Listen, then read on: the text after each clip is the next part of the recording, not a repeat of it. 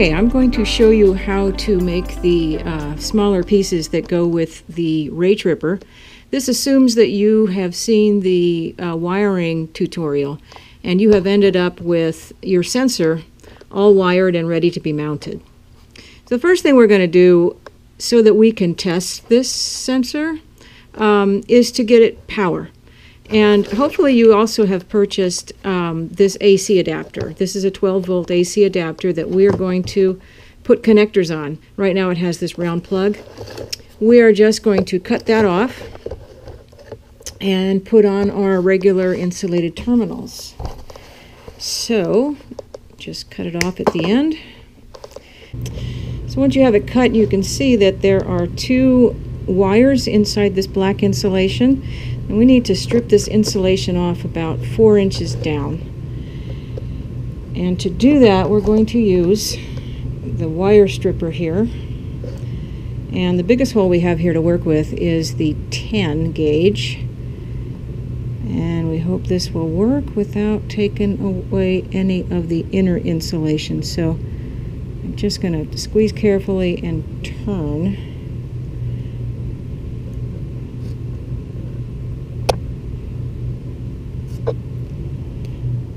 Definitely nicked that black wire, but I don't think I cut through it, so it'll be all right.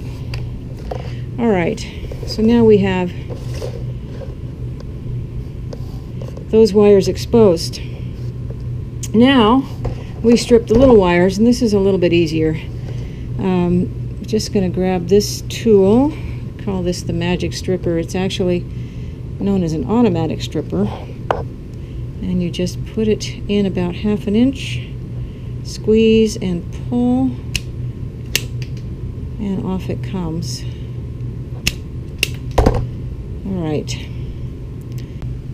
So the next thing we do is get some shrink tubing on here. Our adapter that we've got here actually looks pretty solid here in this connection, in this where it goes into the block. Now we have used some in the past where there's just a tiny little wire going in there. If yours is like that, I strongly suggest either some shrink tubing down there or maybe some epoxy just to shore up that connection. So let's get some shrink tubing on here. This is a 1/4 inch shrink tubing. It's about 4.5 inches long here, and I'm putting both the black and the red wire through, and I'm just going to get it down here out of the way like that. Now we take some shorter pieces like so, one on each wire. Now the connectors we're using are these pink ones.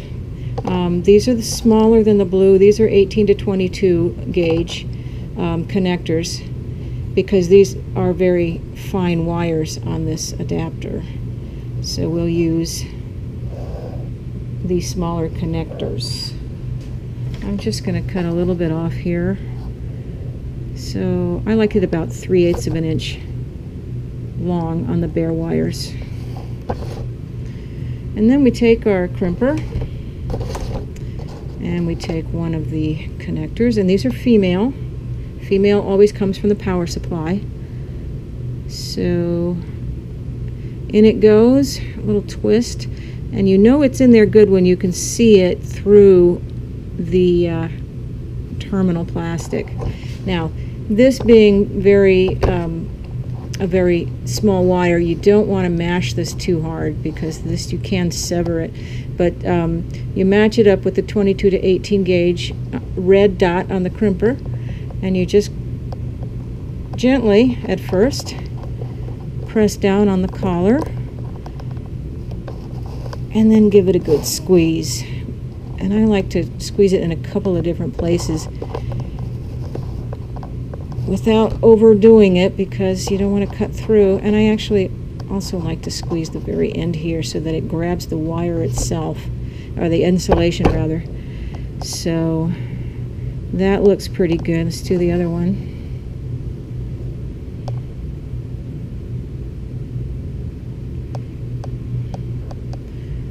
And it goes. Okay, I can see the wire coming out. And we'll give it a squeeze.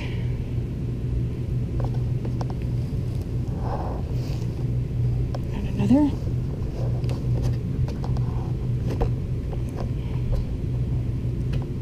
And a little bit on the insulation. And I felt that kind of give, so I hope I didn't break the wire on that. We will find out here in a minute.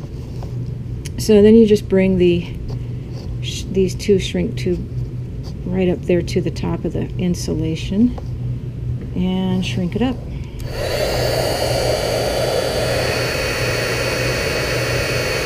And then once we have these shrunk down tight, then we bring up this longer piece and gently. You want to have a little bit of play here. Don't get these two jammed up like that, or you'll find it difficult in the field when you're having to work with these connectors. So I'm just going to barely cover that juncture.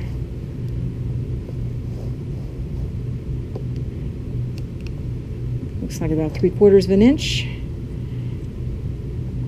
And then shrink it up.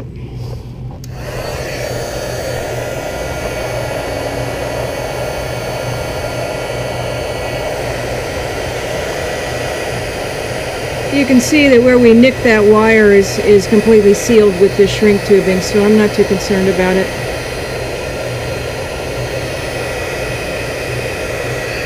All right. Now we have hopefully a functioning, ouch, still hot, a functioning adapter. I'm going to plug it in here, get some power. And then we have the sensor that we wired up. And as you recall, coming out near the sensor end are the connectors for the battery or the power supply, depending upon what you happen to be using. Now, these are blue connectors, and the color only has to do with the size of the wire. So these connectors should fit into these connectors without any problem. All right, so now one thing, this is a brand new Raytripper. Sometimes when you squeeze down on these male connectors, they will get out of center, and you'll have some trouble getting them connected up. So, you know, take a look and make sure that these are centered, and if they're not, just pull them down with your fingernail. So let's see how we did here. Now when you put these connectors in, you don't need to jam them in all the way.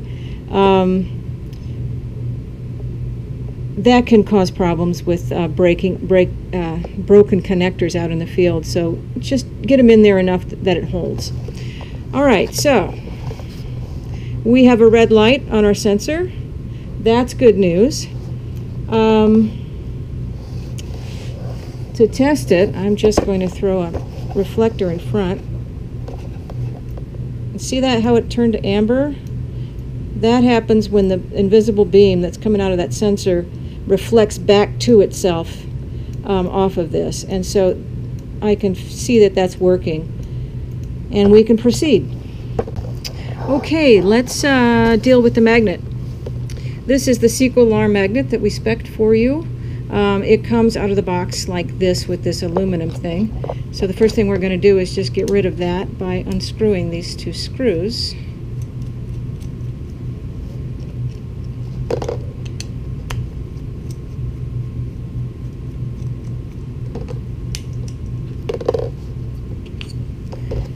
And just toss that.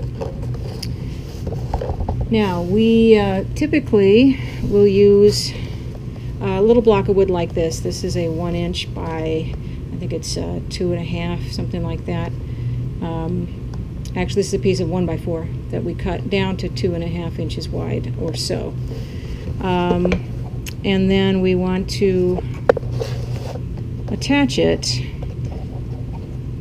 I always like to, what we're going to end up doing is, after we get some shrink tubing on this, we're going to end up bringing it around like this and gluing it along the top of the magnet. So I'm just figuring out top and bottom here. So I want to score these holes again. Just put a little dimple there. It shows me where to drill.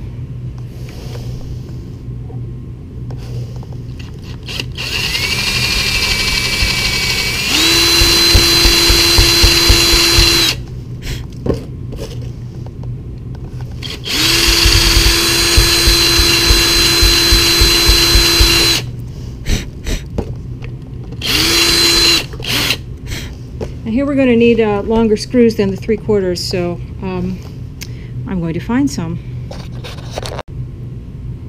All right, I found some screws. These are, I believe they're number 6 maybe. They're a little bit thinner than what we've been using. About 1.5 inches, which will barely fit, but they will be fine. So we get these screwed in.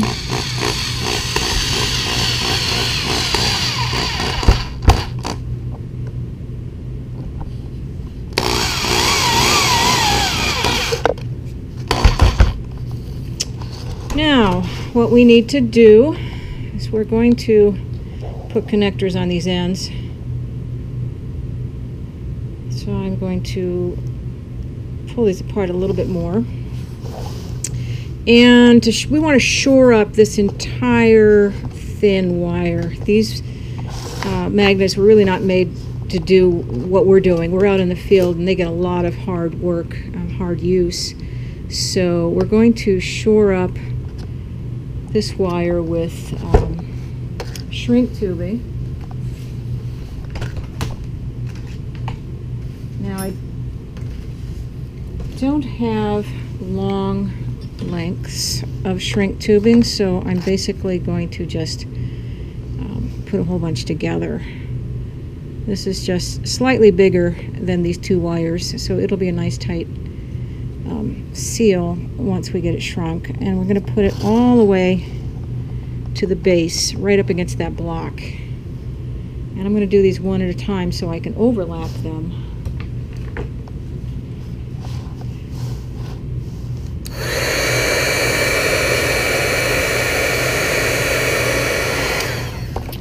All right, now we'll bring the next piece.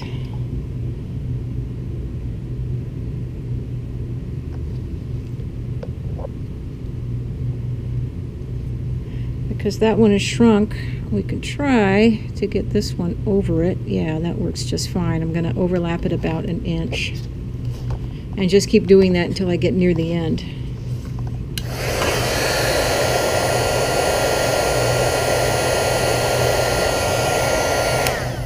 All right. Now we need some of our larger shrink tubing, the 1/4 inch. Because this is the size that fits over the connector. So, about like yay. And we're also going to put a longer piece down the wire a little bit. And you'll see why in just a second. But this is going to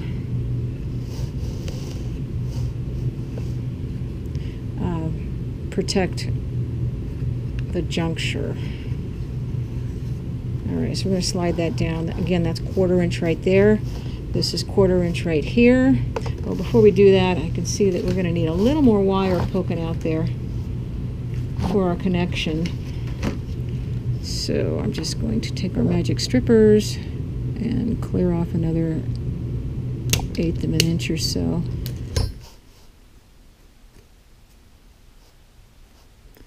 Just twisting these wires together so they don't jam up trying to get it in the connector.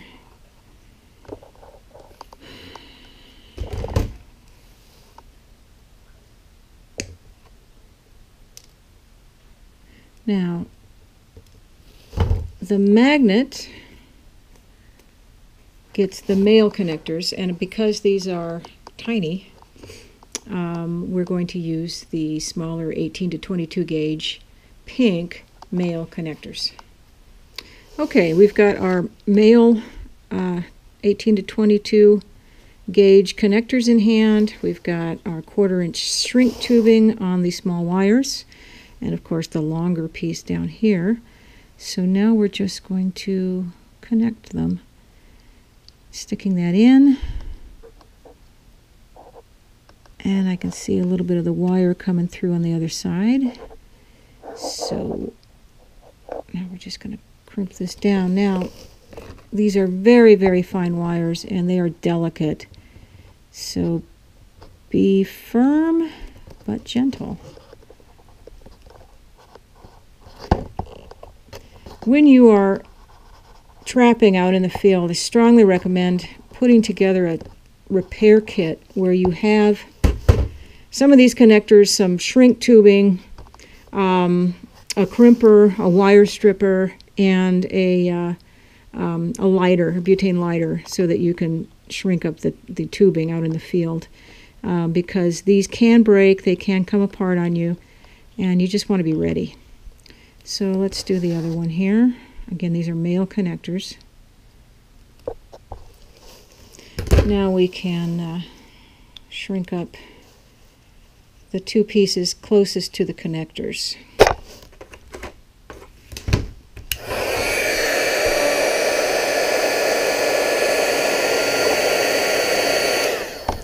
All right, that looks good.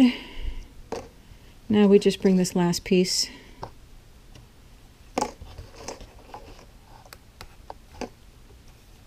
and you don't want to get these two locked tight together. So we just want to bring this up about like that, so you have a little bit of play this way.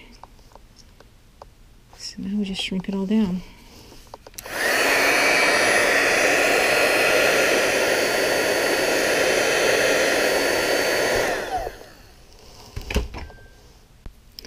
So the last thing that we do is glue this wire down to the magnet.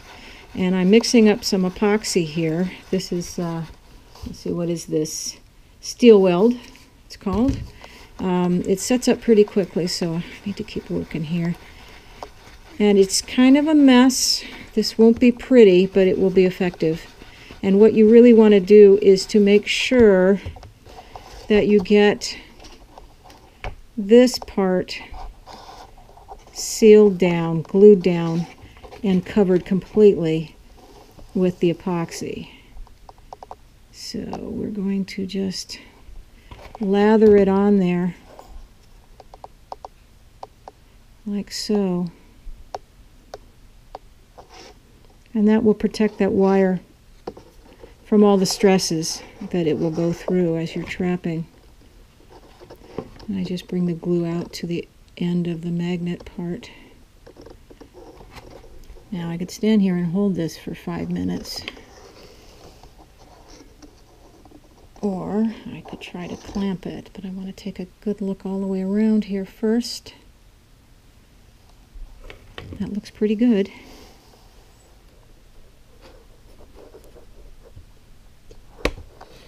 Alright, that's just going to hold that in place while that glue sets. Alright, now that the glue has set, we can finish up with this, and the last thing we have to do is to attach a, let's see, this is a 1 3/8 inch screw eye to the back of this magnet. So we're just going to drill a little pilot hole, taking care not to go into the magnet. So pick a center spot here.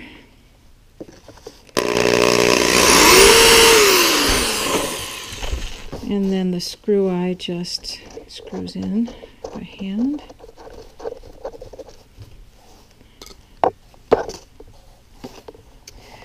All right, the target plate is what the magnet attaches to, and it comes with a bunch of stuff that looks like this. So we're going to bust into this little packet, and it also comes with this little template. So we are going to use this. Now, the reason we use this is, if you notice, this is actually the top of the target plate. And we could just screw it in like that, but what happens is this thing spins. And so they have very thoughtfully provided these countersunk holes that you could use these little, I don't know what you call them, these little thingamajiggies that stick in there, and they sink down into the wood, and they hold this in place and keep it from spinning. So they have given you a template so that you can line up these holes. So I'm just going to really quickly figure out where these holes go. So they want you to drill a 3/16 hole in the middle. And I've lost my little ball. Okay. We'll use this.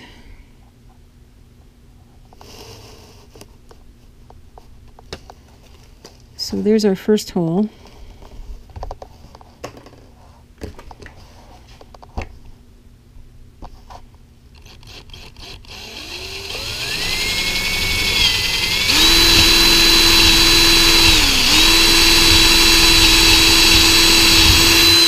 And I just went through. Oh well, shit happens. It's not going to have any bearing on how this functions. So there's our first hole, and then the other two are slightly larger. Let's see. Make sure we get this lined up here. That's right.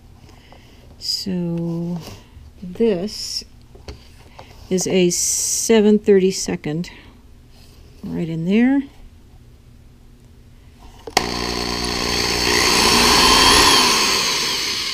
And right in here.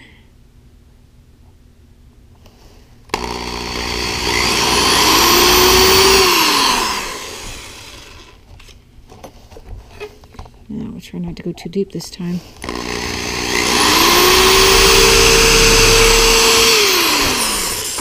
Well, let's see how we did now.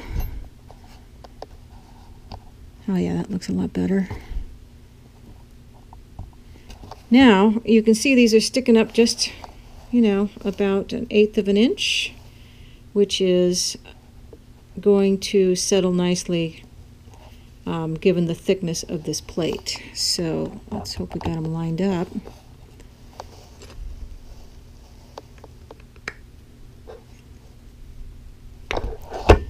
And they're just giving me a little bit of a hard time here. Okay, that was really giving me a hard time until I found my hammer, and I set this on the concrete floor, and I tapped these in to the plate first.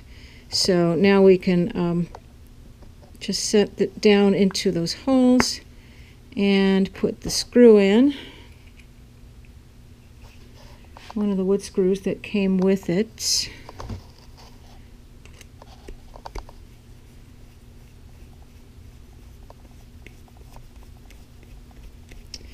And that's all there is to that.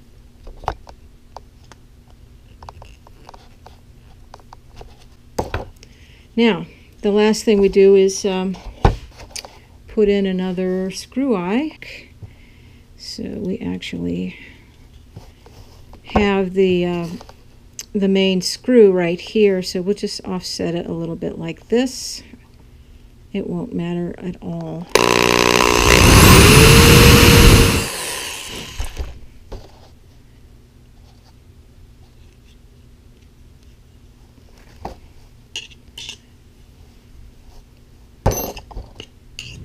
So the next thing we're going to do is to mount the sensor onto one of these CCTV mounts.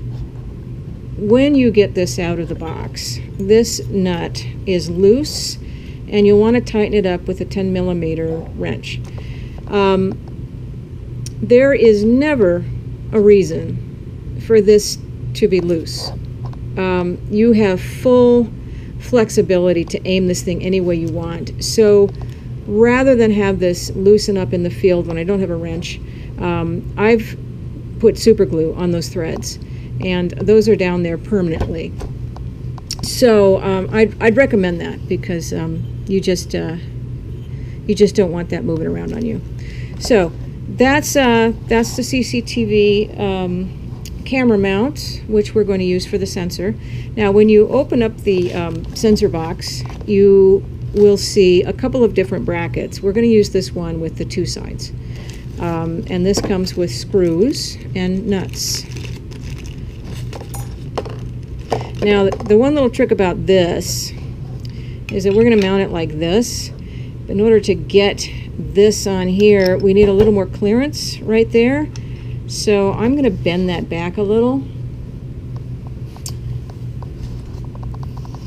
just to give us a little more room. I'm going to mash this down right next to that edge, right in there tight, and then take a channel lock and just roll it back. You don't have to go far.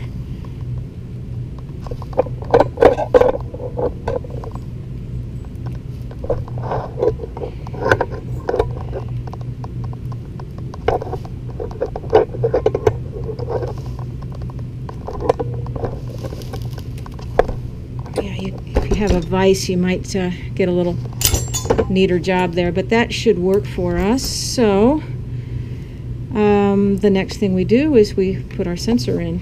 Now, you will see where these holes line up. I bring the sensor flush to the edge here of the bracket, and then we look at where we end up with the nuts and the screws.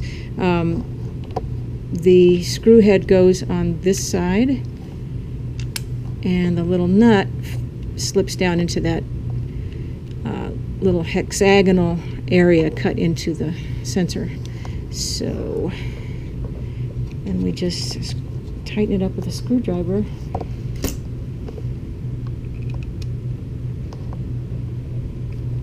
And the next one.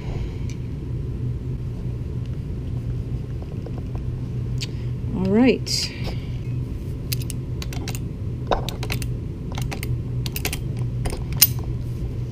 You will find as you use this out in the elements that this will rust up, which is really what you want. You don't want this sensor moving on you when you have it deployed, because it can slip and the beam can come out of alignment and that accidentally drop the gate right when you don't want it to drop. So be sure you mash this down. And you can actually, if you want to, bend this back a little bit if you want to have it a little bit more square. All right, so that is the sensor mount. And I'll show you where we go from here in just 1 second. One thing I forgot to show you is that you really should tighten up this nut on the bottom. So I've grabbed a 7/16 wrench, and I'm getting that nice and tight up against that bracket. We're going to be mounting the sensor into one of these little storage boxes that I got at a local hardware store. This is rather on the small side, but we do this deliberately because this is small enough to send in a priority mailbox, and we ship these Raytrippers around sometimes. If you use a larger battery case box, you will be able to pull in all the wiring. All the wiring will fit inside the box, and then you can use it like a carrying case. So that's kind of cool. So the first thing we're going to do is pull this lid off the box. This is really easy to do because the hinge will just pop right off, just like that. And then I'm going to take this little hinge piece off, this little clasp, by just muscling it off with a pair of channel locks. So the next thing we're going to do is to drill a hole. We need a hole in the back of the box. I suggest putting it off to one side. So we're going to use a 1-inch spade bit for that. And I'm just going to take advantage of this little area right here and put it right off to the side. It's better to do it in the side so the moisture can't come in through the top, for example.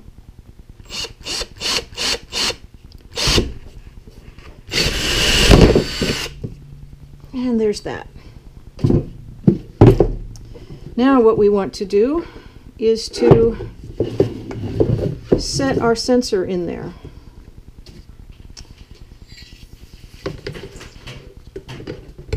So I am just going to put it off to one side, and I'm going to put the wire off in the direction of the hole, just like that. And I'm going to mark the holes on the base of the mount. I'm just going to put a little puncture mark in there so I can find it with a drill. Center it laterally, or vertically I should say, and mark it. I'm just going to drill a hole where each of those marks are.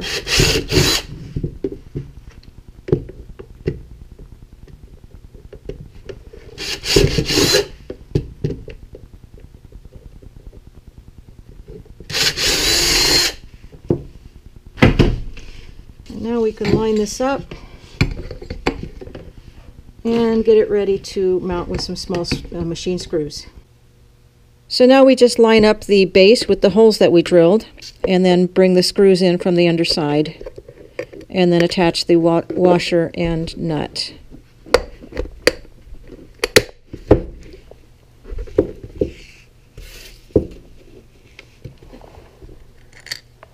This is easier to do if you have a 9mm socket that you can hold the nut down as you're tightening from the other side.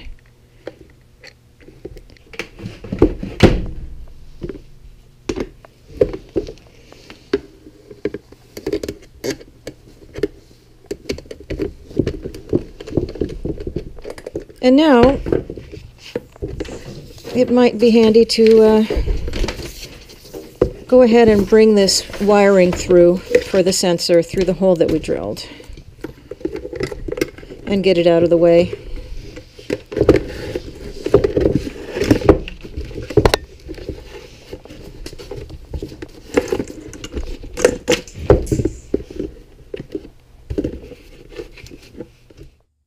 We do recommend that you use brackets on the top of the sensor box especially, and that will help hold it in place in case the dog, when he's circling the trap and frustrated trying to find a way in, sometimes they will paw on these boxes, and if they're not secure, it could break the beam, cause the door to shut, and then you have problems with the dog being spooked.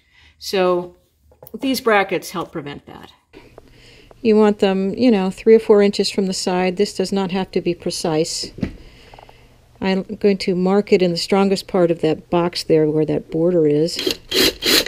There's one hole. We'll put the other one here.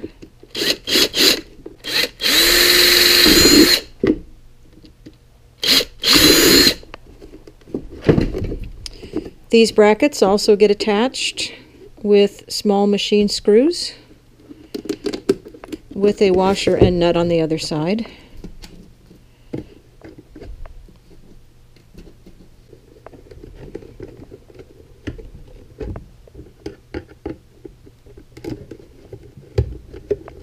The next thing we're going to do is to attach the footmen. These are the little keepers that hold our strap in place, the little hook strap. And having this on the box keeps you from losing that strap when you're out trapping some dark night. So I'm just going to put this approximately in the center, a comfortable distance away from the edge, and then mark where I want to drill my holes. That looks good. Just like that. And we're going to attach these with the same little machine screws that we used on the brackets. And when you're attaching these straps, you want the hook to face the inside of the trap. And on the short strap, you won't be able to pull it through that footman because of where the buckle is. So you have to put that in there before you fasten this second half of the footman down. So that is now in place. And then we just screw it in. Now we do the same thing to the other side, marking where we want the footman.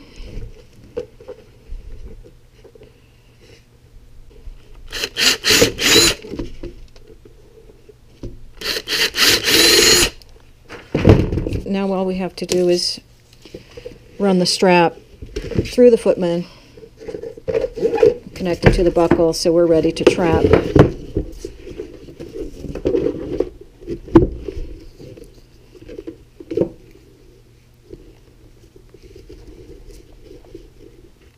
So the last thing we're going to do is to create a reflector board out of the lid for the box. Now, this box, like I said, it's a storage box, and it's not really flat here very well for taping down our reflective tape. So what I've done is to create a little wooden platform. I'm going to glue that in there, and then I'm going to put the reflective tape on that wood. Now, you don't have to do that. Getting pretty fancy there because of the needs of that particular box. If you use a battery box, you should have enough flat area right in here that you can just tape this down and you'll have a nice big reflector like that. One thing I forgot to mention is that you will probably get a couple of these footmen free included with your battery case if you buy a marine battery or a scooter battery case. Usually these come with a strap. I'm going to just attach 2 of these footmen to the top of this reflector board and then show you the finished piece, not take you through all of that because I think you know how to do that. The only other important thing you need to know is that do this first because you'll be putting reflective tape on the other side and you may cover up where the bolt needs to go. So that is the completed reflector board, and that brings us to the end of the tutorial. I hope you found it useful. If you have any questions or need clarification on anything, please let me know. Post a question in the comments section and I'll be happy to help you out. Have fun with your Raytripper. Good luck, and let's bring those doggies home.